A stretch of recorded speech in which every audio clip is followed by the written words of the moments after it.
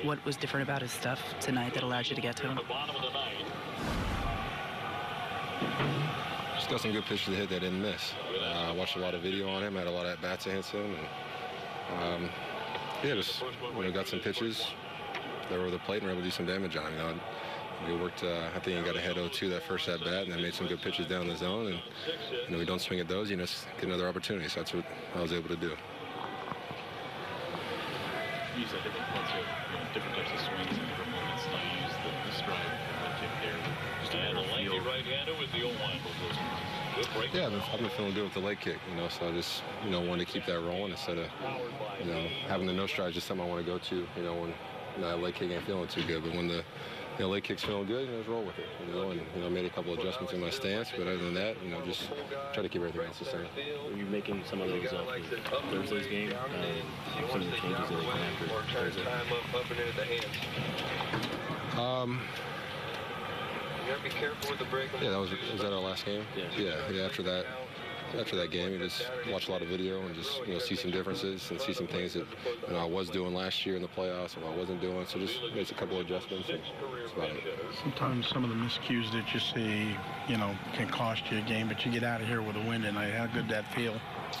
That feels good. I pitched his butt off out there, and he deserved to get a win. And it was huge for Frazier to come up big for us right there. I know he had a tough at-bat early in the game, and coming into pinch hit is always a tough situation. But he was able to regroup, and that just shows his mental toughness to come up and another big situation where the game's on the line, and he produced for us. That's what that kid does.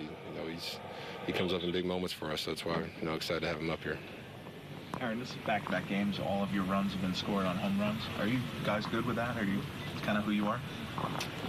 Well, I think one of the ones I had today, we had runners in scoring position. So I think if you hit a single or you hit a homer, you're still driving guys in and running in scoring position. So it really doesn't matter if it's a single or a homer. Just get some runs on the board. That's about it. Could you talk about the pitches you got from Bundy? Did you guess right, or was it just you want to drive it hard?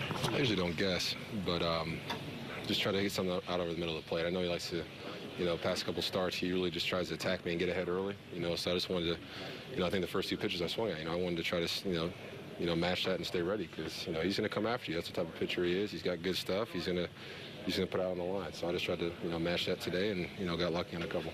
Did you watch the film yesterday on the off day or after the last game, and how much time did you spend on that?